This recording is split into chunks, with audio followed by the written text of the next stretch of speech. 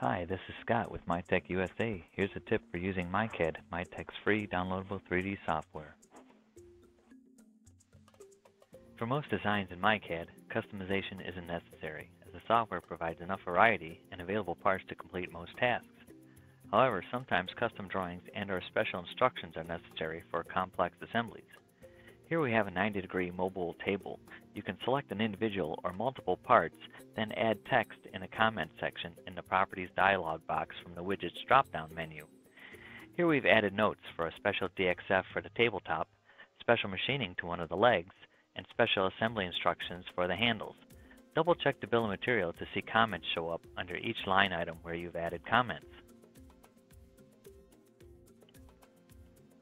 Thank you for viewing using MayTech and MayCAD.